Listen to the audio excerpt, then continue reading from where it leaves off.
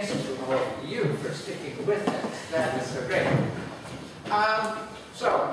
Where do we stand, right? So in my first lecture, I was talking about the concepts of what is a liquid crystal order parameter. How do you define the tensor parameter, order parameter, what do we average? Right? In the second lecture, I moved on to the free energy as a function of the pneumatic order parameter and showed you how to do mean field theory, right? And so that establishes where is the isotropic pneumatic transition, that is, at what temperature is the isotropic pneumatic transition, and how big is the pneumatic order parameter as a function of temperature in general, right? Today I'd like to do two things, right? So first is to continue talking about free energy in terms of both the magnitude and direction of the pneumatic order, and show you how various theoretical concepts sort of link together. And then the second thing is to talk about chiral phases, what happens when there's chirality and how a chiral system can become frustrated. So, to begin with, about the free energy, right? In the previous lecture, I was more specific. That is, I was thinking of a specific model for what's the interaction between molecules, and given that model, how to extract a prediction for the pneumatic order parameter. Now, I want to just briefly show you an alternative view, which you may or may not have seen, of Landau theory for phase transitions. And, you know, the Landau theory, this is what I like to call, how to get something for nothing, right? So, you know, everyone in the world wants to get something for nothing, right? I mean, if I'm in a Chinese supermarket and they have samples of chicken feet, I think, well, if it's free, I want one, right? And so, you know, that's what everybody wants, and so that's what Landau theory achieves, right? And so here we could say, suppose that we don't know anything about the microscopic structure of the world, right? Suppose we don't know that the world is made of atoms and molecules and so forth, right? All that we know is an order parameter, right? So we just say there's an order parameter with some symmetry, and we want to construct a free energy based on that order parameter to describe a phase transition, right? So how could we do anything, right? Landau's idea, really kind of a brilliant insight, is that the free energy function must be an analytic function, right? So that's a concept of complex analysis, but basically it means a smooth function. It's something that can be expanded in a power series, so that there's no singularity as the input into the theory. There can only be a singularity at the phase transition as the output of the theory, right? But we want to see how a theory can have a nice smooth input and a singular output. Okay, so how would we do it for the Ising ferromagnet, right? So a ferromagnet where there's an order parameter m, and we think that there should be a symmetry in the energy, right, between the magnetization pointing up and the magnetization pointing down, right? That those are two different states that should have the same energy, the same free energy. Okay, so that's one bit of information if we wanted to make a theory of magnetism without really knowing anything about magnetism, right? And then another bit of information would be that near the transition m must be small.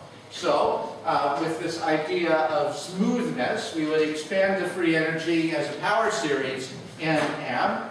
And because of the symmetry, we can have only even powers, right? So we would say that the free energy is like a constant plus m squared plus m to the fourth, okay? And let's stop there because we think m is pretty small, okay? And then we can ask, well, where's the minimum of this function, right? Is it going to be at m equals 0 or at m not equal to 0, right? Well, if the coefficient A is positive, well, let me back up. The coefficient B better be positive if we're going to truncate the series here, right? Because if it isn't, then the results are going to go crazy, right? Because then m will just go to plus or minus infinity, and the free energy will go to negative infinity, and the whole thing will be unstable, right? So this B better be positive if we're truncating here.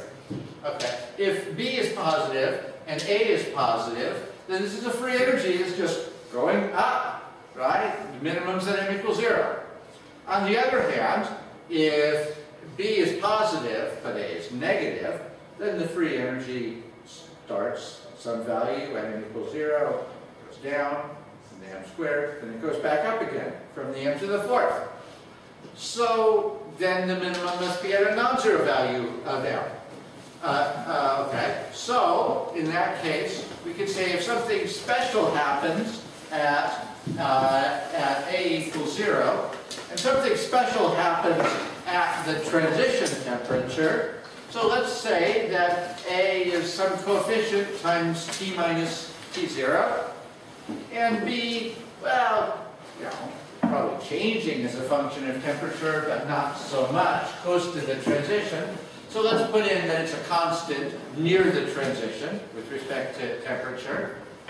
And then if we minimize, we get this solution for A. And this is actually, well, I mean, it doesn't tell us everything, but it's kind of a miracle that it tells us anything, right? That it tells us the behavior of the magnetization close to the transition within this mean field approximation. Not exact, but within this mean field approximation. And it shows how we get this kind of plot where m as a function of temperature is 0 at my temperature, and then it increases as a square root law, like that. Right? We could put a field in on top of that as well. Okay, so that's how we would do it for a ferromagnet. For the pneumatic, similar kind of story. Now we're working in terms of this tensor order parameter. And we have a rotational symmetry, right? That the model has a higher symmetry than the final state, right? That's how Mark would characterize it in his lecture. So in the model, there should be full rotational symmetry, that this tensor could be ordered in any old direction, and so the free energy better have only things that are rotational invariants. Well, what's a rotational invariant? Well, like the trace of a matrix, right? The trace of a matrix is the same as you rotate the coordinate system. So we could put in things like the trace of q squared, the trace of q cubed, trace of q fourth, and so forth, right? And then relate that to the scalar order parameter s. Okay, and you'll note that this is similar to what I had for the ferromagnet, but it's not exactly the same because now there could be a cubic term as well. Okay, and so then when you look at the characteristic shape of the free energy, just based on expanding that, can I have the lights please? The shape of the free energy with the cubic term, it is something that can start off like this and just keep going up, or it could come down like that, or down like that. And so here we would say there's an isotropic state, and it can have a metastable pneumatic state, or a first order transition from isotropic to pneumatic, and then at a lower temperature down to this kind of behavior where the pneumatic state becomes stable, right? So this is the same kind of behavior that came from the big Meyer-Zalbach calculation that I showed you a couple days ago. It gives the same kind of result, that there's a first order transition for isotropic to pneumatic. But the amazing thing is that we barely put in any assumptions, right? Only something about the symmetry of the order parameter. Okay, so that's this alternative point of view of Landau theory as a way of getting out a free energy that is a function of the order parameter, depending on the symmetry of the order parameter. Was there a question in the back? So I was just wondering, maybe I missed this, but is there a reason not to include gradients? This part of the I'm about to get to that. Thank you. Yes. Thank you. Excellent segue. Right. So now we can say, what about the orientation of the order parameter, right? And so the kind of free energy that I have so far, right, depends only on the magnitude of the order parameter and not on the direction of the order parameter. And people often make the analogy with a Mexican hat for the shape of this potential, right? So here, actually, I don't actually have a Mexican hat. I have kind of a safari. Okay, so here's my shape of the potential. Okay, so this is a three-dimensional plot, right, where the z-axis is free energy, okay, and then the horizontal plane, right, represents the order parameter space, right? So going out from the center is the magnitude of the order parameter, and coming around this way is the orientation of the order parameter, right? And so what you can see is that there's this characteristic shape of the free energy, right, as a function of the magnitude of the order parameter, say where there's a minimum out here at some particular value of the order parameter. But the free energy is constant with respect to direction, right? That all of these states around this circle are equal in free energy, right? So the free energy there doesn't care about the direction of the order parameter, but it does care if the direction is changing from position to position, right? That everybody pointing this way is the same as everybody pointing that way, but if some are pointing this way and some are pointing that way, that costs free energy, right? So there could certainly be a dependence of the free energy on gradients of the director, or gradients of this full tensor order parameter, just as the question asked, right? So how would we include that in the theory? Well, let's continue to follow the inspiration of Landau theory by constructing terms that are allowed by symmetry. Okay, so step one in that, right? We could say, suppose that the system is not chiral, that it has a symmetry under reflection or inversion, right? If it's not chiral and it's not polar, then you can work out that all the terms that are linear in first derivatives are forbidden by symmetry. But there can still be terms that are quadratic in the first derivatives, right? So here is an example of a term that is quadratic in first derivatives, right? So this is derivatives of q beta gamma with respect to coordinate alpha, right?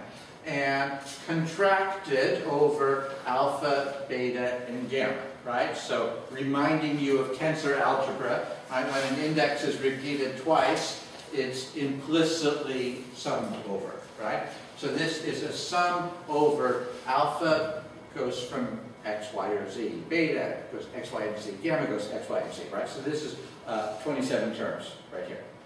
Okay, and so this is an example of a gradient squared term.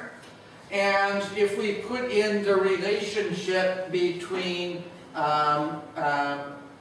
the full tensor and the director field, right, then this reduces to this expression in terms of derivatives of the director field.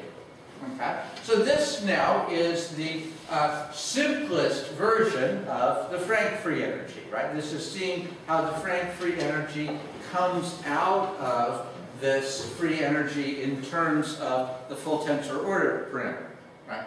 Now, some of you might be thinking, right, what am I talking about? Because the Frank free energy doesn't look like that. The Frank free energy looks like this, right? And so this is a more general version of the Frank free energy, right? This is a more general version that encompasses the fact that there are distinct modes of distortion for a pneumatic liquid crystal that are the splay, twist, and bend.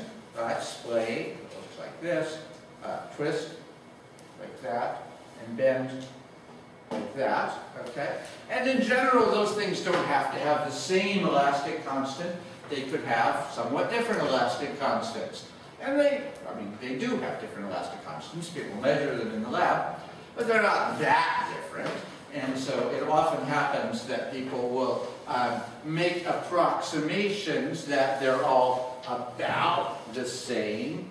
And if they are the same, then this combination of derivatives reduces to this kind of expression, except for a surface term that I don't want to talk about. Okay, so far so good.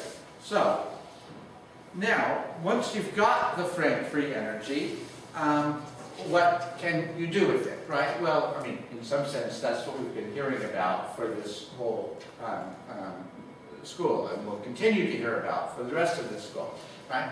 But one point of this, right, is that if you have a bulk pneumatic phase with no fields and no boundaries, then the minimum of the free energy is kind of boring, right? The minimum of the free energy is just to have all the director at all positions pointing in the same direction, which could be any direction in three-dimensional space. Okay, so that's simple enough. If there are conflicting boundaries, like I can draw out here, can I have the lights again, please, Kristen? If there are conflicting boundaries, if you had some cell with, say, hybrid alignment, like that, so that it's homeotropic on the bottom and planar on the top, then there would have to be some profile of the director as a function of position, where it would be gradually rotating over like this. And minimizing the free energy would allow you to calculate the director field as a function of position, right? And then, you know, if you have a pneumatic with boundaries, some kind of boundaries, and then some applied electric or magnetic fields, then you get, you know, very rich behavior, like the Frederick's transition, you get switching, you get the whole LCD industry, right? So these are sort of standard stories in liquid crystal science and technology, which maybe some of you have heard, and if you haven't, they're great stories. You should go learn them. But I want to talk about something different for the rest of this lecture. What I want to talk about instead of that, right, is how to get richer systems just in the bulk, right, not specifically with boundary conditions or that kind of thing. And one way to get richer systems in the bulk, you know, as you've already heard about from some of our speakers, right, is going to have chiral molecules, right? So chiral molecules being molecules that do not have any reflection or inversion symmetry, right? They are not equivalent to their mirror images. And so the main effect of this on liquid crystals right, is that chiral molecules don't tend to pack parallel to their nearest neighbors, but at some slight angle with respect to their nearest neighbors, right? So that some position, they'll be pointing this way, somewhere else pointing this way, and so forth. Okay? So that it favors a macroscopic twist in the orientation of the molecules with some characteristic chiral length scale. So one way to think about that is that if you have chirality mathematically, it allows a new term in the free energy. Right? It would allow a term that looks like this Q0 term. Right? This is a term which is related to chirality. If you multiply out this square, right, you would see that there's a term that is linear now in the first derivatives of the director field. It is just this n dotted into the curl of n, right, which is linear in the first derivatives. And that changes what's the lowest energy state of the model. Right? The lowest energy state of the model is now no longer the thing that has a uniform director, but instead it has this helical modulation of the director field, right? Where the director field here is pointing in some direction, and then as you go along the helical axis, it's twisting around. Okay. And so I imagine that you've seen this kind of configuration before, and some of our previous lectures have been talking about cholesteric liquid crystals. But there's one feature of this that I really want to point out to you, okay? And that is that the Frank free energy for this configuration is 0. If you take this configuration and you put it into the Frank free energy, it's identically 0. And 0 is as good as this thing can ever get, right? That, this is, of course, the sum of squares, right? And so a sum of squares can only be 0 or positive, right? And so the helical configuration of the director is an ideal configuration for this, right? It is exactly minimizing the free energy everywhere, right?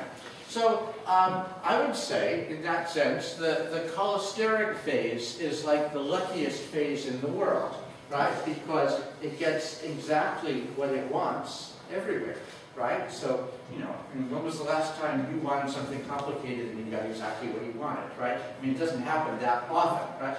And it doesn't happen that often for phases either, right? Phases generally are not able to achieve complicated modulated configurations everywhere, right? But the cholesteric does. Next question, please. So this helical configuration with Frank free energy, which is 0, does it mean that the system is in ground state or is not frustrated or what? Both, yeah. Both, okay. Yeah. The system is in its ground state, right? This is the minimum of the free energy. So it's the minimum of the, to say it's in the ground state means it's the minimum of the free energy integrated over all space, right? But not only is it the minimum of the free energy integrated over all space, right? But it's also the minimum of the free energy density at every position, right? And that's a stronger statement, right?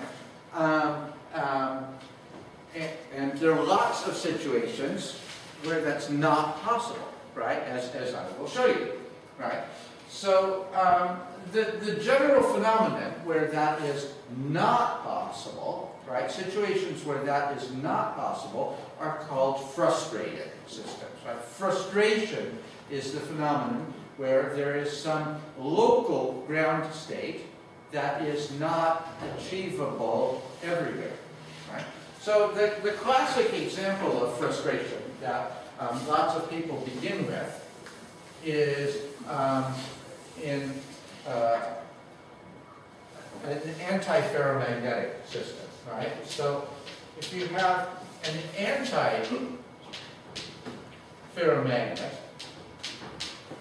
that's something like the Ising model that I showed you previously, except that the interaction is the opposite. It favors opposite spins on neighboring sites like that. That's the anti, is that it has a plus sign here instead of a minus sign, right? So that it favors having nearest neighbors that are pointing in the opposite direction, right? So if you have this kind of system on a square lattice,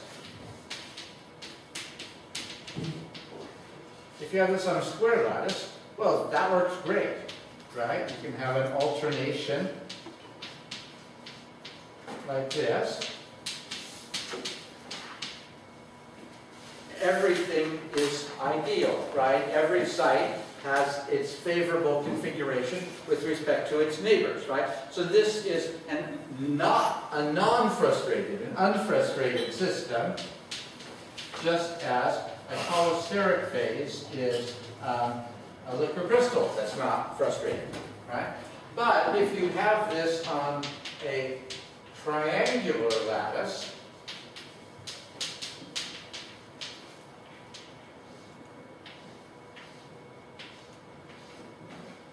okay, so we have, let's put the up and down spins here, right? If you start at one point, if this is going up, and this one's going down, and now you get to this, and it says, wait a minute, I've got a problem here, right? I have a problem because the interaction with this site tends to favor up, favor down, and the interaction with this side tends to favor up, right? So that there is a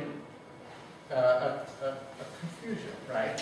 You know, like a child that having the mother tell him to do one thing and the father tells him to do something else, right? And so this system does have a global ground state, right? There's some state that is the minimum of the Hamiltonian, but you know, it's a more complicated state, which is not the local minimum for all the different pairs of spins.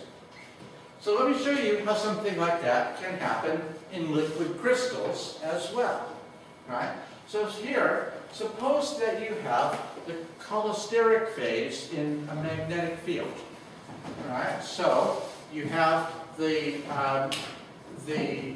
Frank free energy like this with the chiral term, and it favors a twist in the orientation like that. And then there's a magnetic field, say pointing in the vertical direction, which tends to favor a uniform director field aligned with the magnetic field, like this. Okay?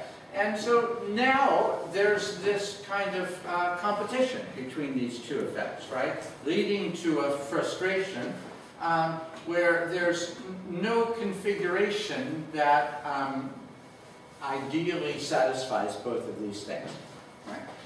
And so what happens as we tune between a state that's dominated by chirality and state that's dominated by the magnetic field, right? Well, you know, in an experiment, that would typically be done by starting with this chiral system, right, and gradually tuning up the magnetic field, right?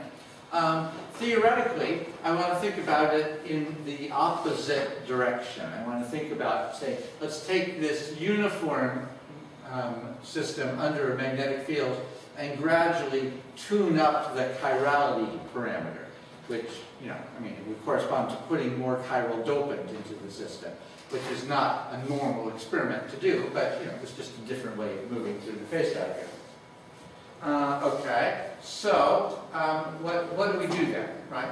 Well, we could say, let's write the director in terms of some angle, theta of x, okay? And then we can work out the free energy in terms of theta and its derivatives, okay? And if we arrange the terms like this, then the first part shows the ground states that are favored by the magnetic field, right? The ground states at theta equals pi over 2, 3 pi over 2, 5 pi over 2, etc., right? All the states could be pointing like this, or that, or that, or that, right? That's a whole series of states that are all ideal as far as the magnetic field goes, okay? And then this term shows a favored twist from one ground state to the next, right? The chirality is favoring this kind of a twist, okay? And so, if you have a system that's mostly dominated by the magnetic field, and then you put on a slight tendency to have some twist, what can it do, right? Well, it could make a state where it is mostly in the direction favored by the magnetic field, and then whoosh, some sudden twist, right? And then mostly in the direction of the field, and then another flip, right? So that it would have these steps in the orientation, right, of theta. So if I wanted to make a plot of that, kind of lights again, thank you. If I wanted to make a plot, I could say, let's plot theta of x as a function of x. And so it would be, say, at pi over 2, and it's roughly constant there. And then rapidly, but not discontinuously, just rapidly, changes from pi over 2 to 3 pi over 2. And then up here to 5 pi over 2. And so forth. Okay? And there's an exact solution for the shape of theta of x when there's just a single one of these domain walls, okay? But, you know, the shape of that is this kind of a form. This is an inverse tangent kind of a shape. Okay? And so here you see a sort of behavior emerging from the theory, right? This is ICAMP, so we talked about emergence, right? ICAMP likes emergence. And so we see a behavior emerging from the theory, right? That the theory is making these walls, which could be considered solitons. Right? This is a soliton-like behavior coming in within the liquid crystal, right? That comes from the competition between these two things. And it's a very general sort of phenomenon. Like that frustration is leading to complex configurations that have some natural length scale, right? They don't just spread out. They have a natural length scale and a natural energy, and they can act a little bit like particles, right, that are localized. So you've seen more complicated examples of this sort of phenomenon already in the school, you know, in Yvonne's talk, for example, right? These torons that Yvonne speaks about are much more complicated and interesting structures, right, that emerge from the competition of different influences which are not compatible with each other in a liquid crystal. But here I just wanted to sort of distill it down to the bare minimum for you to see the, you know, a little bit of this phenomenon with a kind of minimal mathematical model. Okay, so here is an example that with the same calculation, right? Here's a visualization that shows that when the magnetic field dominates, you get this nice uniform state. When you have more of the twisting influence, you get a single domain wall. And when you have a lot of domain walls, the whole curve gets smoother, and it evolves eventually to this nice uniform looking helix, just like the ordinary cholesteric phase that you know and love. Okay, so the general principles to draw from this mini example, right? One, that the competition between chirality and the aligning field is resolved by the domain walls or solitons. That the domain walls take the system from one domain to another equivalent domain. That's like what Mark Boak was talking about, right? When he lectured about domain walls, right? That the system has multiple ground states, and a domain wall separates one ground state from another, right? Here, my system has ground states where theta is pi over 2, 3 pi over 2, 5 pi over 2, right? And here you see explicitly a domain wall between those things, right? And hence, getting a more complex structure than would be expected from either the chirality or the field. Okay, now, maybe you think this is something special that happens just because there's an applied field, and it wouldn't happen just from geometry alone. Wrong. It can happen from geometry alone. Let me show you another mini example that shows where geometry does it. Okay, so what would happen if you have a two-dimensional chiral liquid crystal, right? So it would be, I could be thinking either of liquid crystals in the two-dimensional universe, or I could be thinking of liquid crystals in a thin film on the substrate. Okay, and in that case, if you have chirality, you would expect to get some kind of twisted configuration. What's twist? Well, if you have smectic C, right? Then if you have a modulation like that, that's a three-dimensional twist of the director field. Okay, so let's try to make it with no defects.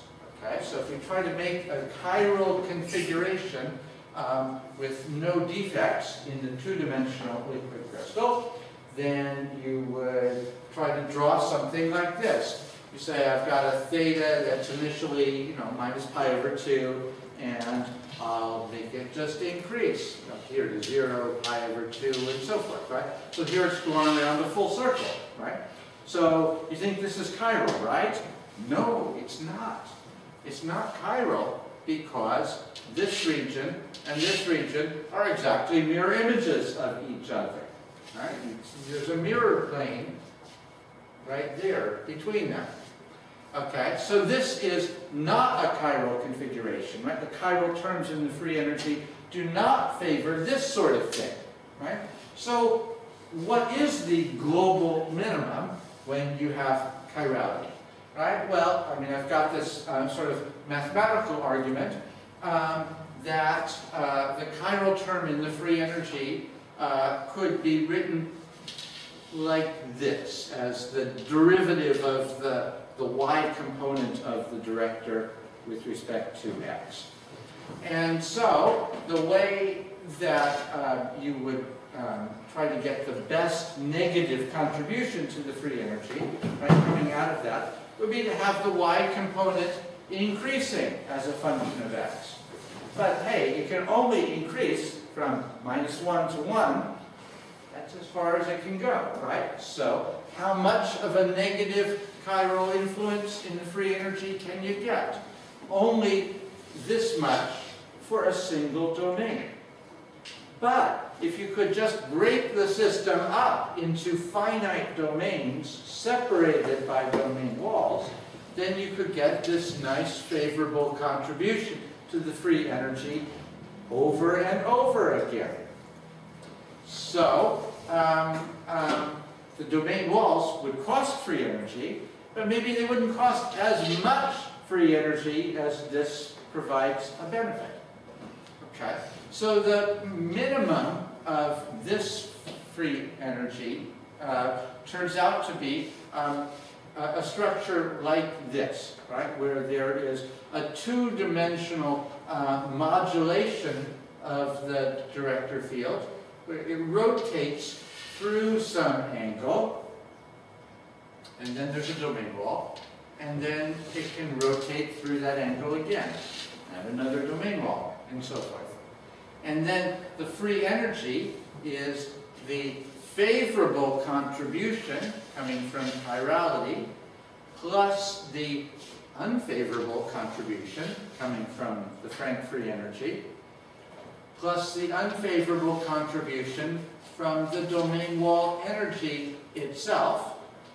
And you can minimize that, and as long as the favorable contribution from chirality is big enough,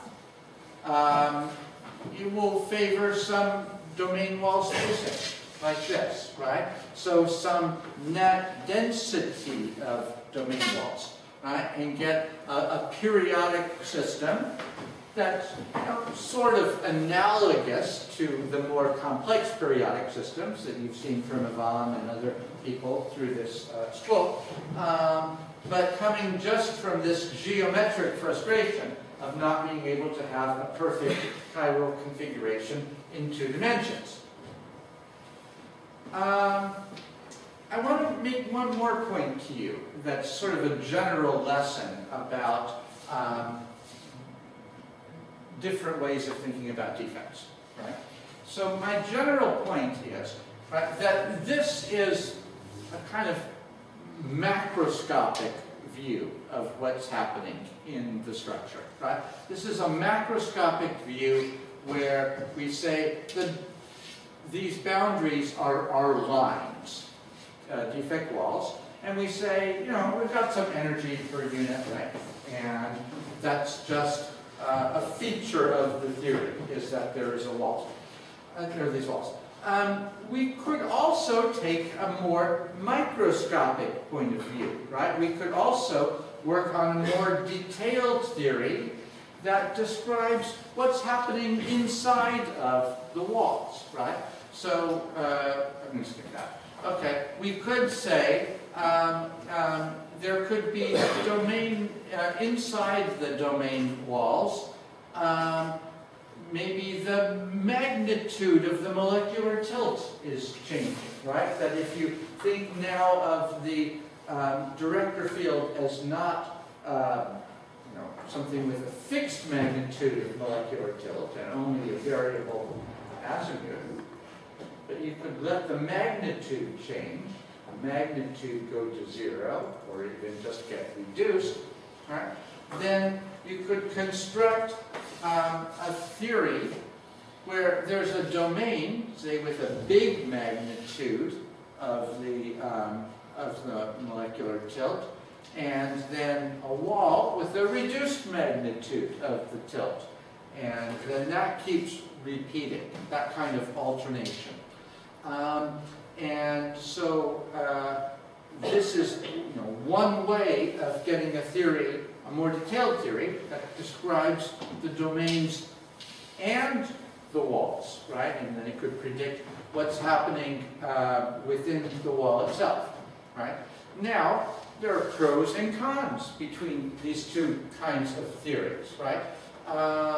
One advantage of the macroscopic theory, well, I mean, of course, it's easier to do macroscopic theory. Another advantage of the macroscopic theory is that it's more general. It could apply to lots of kinds of systems where there are different kinds of behavior happening within the defect lines. But the downside is that it is not giving us any information about what's in the defect lines, right? Whereas here, this is a more specific microscopic model that gives one model for what could be happening in the defect lines. Now, of course, there could be other models for what happens in the defect lines. We could say maybe you have some two-component mixture of liquid crystals, and then the domains would be regions with the optimum composition, and the domain walls would be places with some different composition. Or we could say, suppose you have a mixture of liquid crystals and quantum dots, right? Then the domains could be regions that expel quantum dots, right? And the domain walls could be regions with a high concentration of quantum dots, right? And that could be our model for what happens within the domain walls, right? And that's what happens experimentally in one of our talks from this morning. So in general, the principle is there could be any different microscopic structure for the domain walls compared with the domains themselves. So these now are two sort of mini stories about how you get frustration occurring in different kinds of systems, and it's meant to provide different ways of thinking about defects and different levels of theories. And I want to emphasize that this provides a sort of simple view on things that you've been hearing from various lectures, right? So, for example, in Mark Powick's lectures, right, where he speaks about a set of ground states, right? Let's think about the set of ground states, right, in terms of the hat potential, right? So when Mark says, for example, that if you have a 2D ferromagnet or a 2D pneumatic liquid crystal, right, that there is a set of ground states that is S1, right? So that's a set of degenerate ground states, equivalent ground states. The system could be in any of them, right? Well, here I'm going to draw them on the hat, right? That's this set of points, right? Sure, right? That's this set of points. This is S1, okay? And that is, a correct description in the more macroscopic type of theory, right? A macroscopic type of theory that says that the magnitude of the order parameter is fixed, right? Now, if you were to go to a more microscopic type of theory, you would be saying, well, there's not just this set of states, there's the whole hat full of states, right? There are all these other states with different magnitudes of the order parameter, okay? And then with those different states, right, the states with different magnitudes of the order parameter are suppressed because they cost more energy, right? How much more energy? Well, this much more energy, right? The hat is an energy plot, okay? But they could still occur in some tiny little regions at the core of the defect, right? And so if you have a domain wall, it could be a place where the system is going over a hat like that, right? Or if you have a defect line in 3 dimensions, right, where the order parameter wraps around the line, means you have the order parameter going around like this everywhere outside of the defect line. But at the tiny core of the defect line, like the 10 to the minus 27 centimeters for cosmic strings, right, or somewhat larger than that for liquid crystals, you have this kind of value for the order parameter. Because the gradient energy, right, for having a gradient of this direction in a region of 10 to the 25 centimeters is okay, right? But if it gets down to 10 to the 27 centimeters, the gradient energy is so big that it exceeds this energy penalty for going to this place on the hat. And so the order melts. Puts you here on that. Right. So this provides a way of thinking about a whole bunch of things. And I guess the most common kind of situation where liquid crystal people run across this sort of behavior is in the context of blue phases. I imagine lots of you have seen stories about blue phases. You know, we haven't talked about them in this school really, but in other kinds of conferences you might have attended. These are very complex three-dimensional structures where there is a sort of biaxial double twist configuration concentrated in tubes, right? But the tubes cannot get arbitrarily big. The tubes are limited in how big they can grow, and then they have to have defects, right? But if the favorable energy associated with the tubes is big enough, it might be worth having the defects in order to get that favorable energy. And so indeed, these things form. They can form with periodic arrays of the non-defect tubes surrounded by defect boundaries. These are typically arranged in square lattices in either the configuration of blue phase 1 or 2. And so they make very complex structures, but they really do form. And people even now have schemes for how to use them in liquid crystal displays. Okay, so this is the main story that I wanted to present to you for today. And in the lecture tomorrow, I want to show how related kinds of things can happen that are not driven by chirality, but driven by polarity instead, leading to other kinds of phases, especially twist-bend phases, that are subjects of very recent study. But I think I want to stop for today and see if there are any questions that I can answer for you.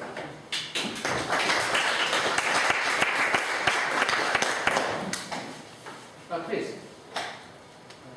Apart from being able to include details of the distribution of the fields in both sides of the domain, or is there anything that you gain from modeling the system from a microscopic perspective? From the more microscopic description.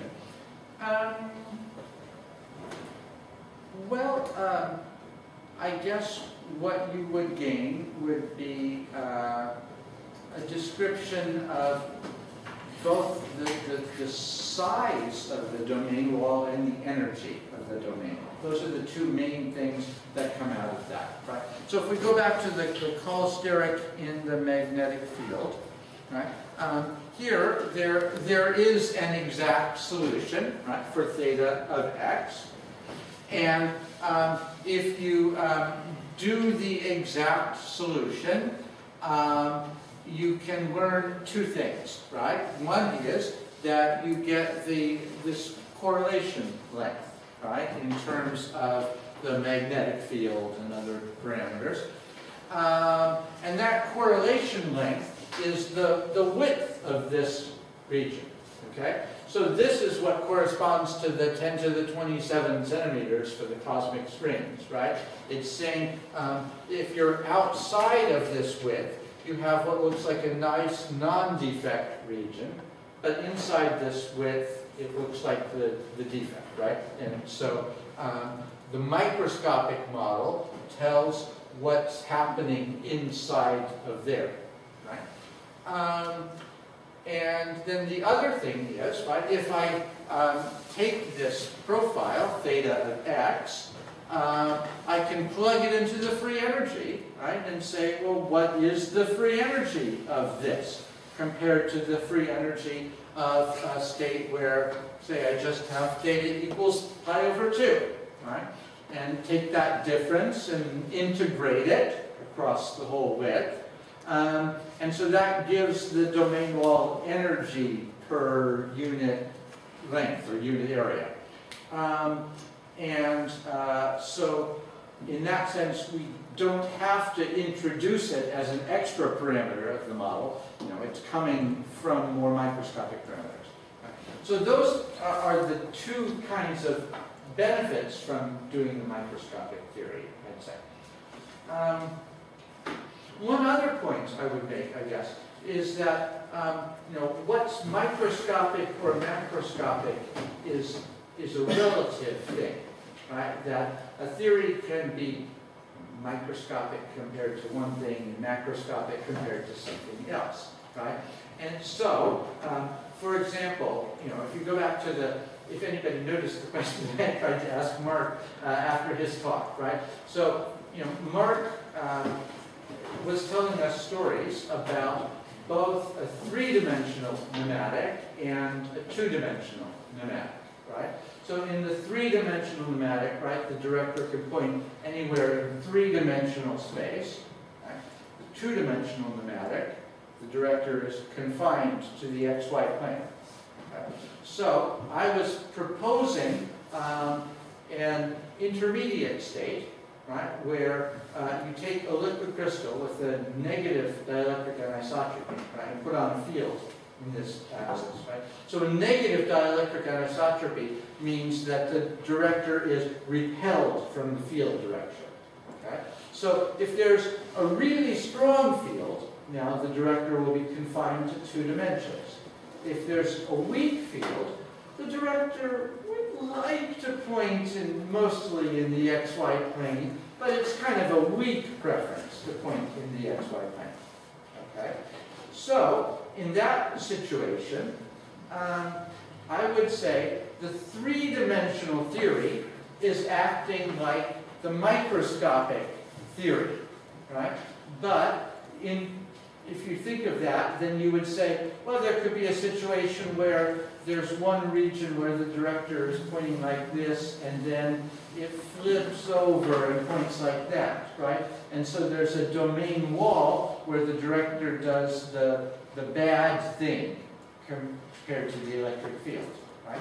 And so then the three-dimensional liquid crystal theory would be playing the role of a microscopic theory, and the two-dimensional liquid crystal theory would be playing the role of the macroscopic theory that works on length scales bigger than the width of a domain wall, right? And so these are relative things.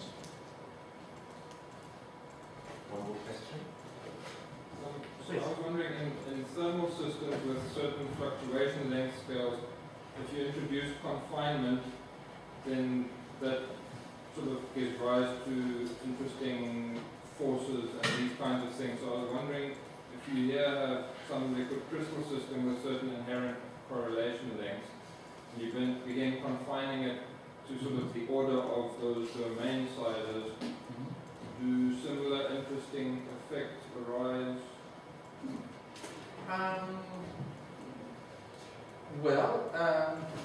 Yeah, I mean, everything that I've done here involves minimizing the free energy, right? So neglecting those fluctuations, right? But if you were to put in fluctuations, then yes, by all means, they would occur at non-zero temperature.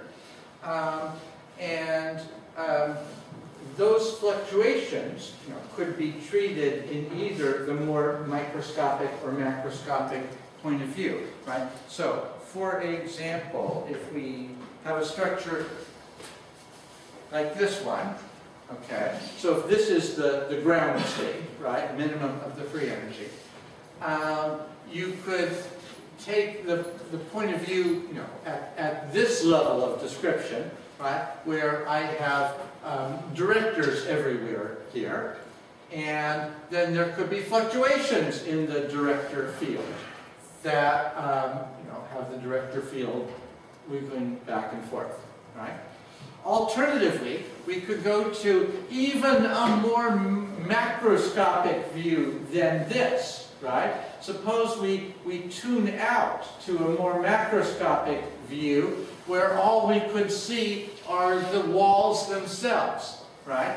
For example, maybe there's a bunch of quantum dots mixed into the system, okay? And the quantum dots tend to preferentially accumulate along the walls, okay? So when we zoom out, all we can see are bright lines associated with the quantum dots, okay? Then, when there are thermal fluctuations, these lines would not be straight, right? They'd be fluctuating around somewhat. So this might look like a bunch of, polymers, right? Each of these lines would be sort of worm-like. And so you could regard them as a parallel, or approximately parallel polymers fluctuating, and do the statistical mechanics of those kinds of fluctuating objects, right? And presumably, if you were to do the calculation both ways, you would get the same answer for things like how big are the lateral fluctuations of these lines. And so, yes, that would make a nice comparison. I think there's a difference we make between the length scale of typical fluctuations and the length scale of domains in these typical systems. Is that right? Yeah. The domains are much larger than the typical scale. The domains are much larger than this width, right? So that's the microscopic versus macroscopic that I already presented, right? Is that there are these narrow walls compared to the big spacing between the walls, right? But then if you go to yet more macroscopic, right, then you would be worried about things like, how straight are these, right? What's the persistence length of walls like that? So that the sort of polymer physics questions that we've been hearing about from some of the other talks would come into play there. Right. So this macroscopic versus microscopic, it's a whole scale that you can walk up or down, right, depending on what you care about in any particular problem. Thank you very much. All right, thank you.